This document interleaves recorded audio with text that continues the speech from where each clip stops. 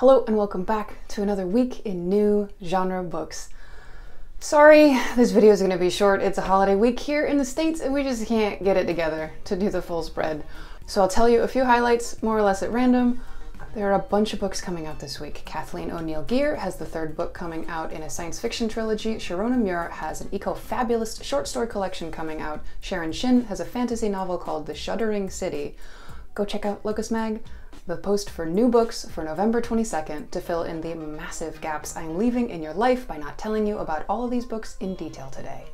Come find us at locusmag.com, Locus Mag or Locus Magazine on most of the socials, and we'll be back next week with more new books.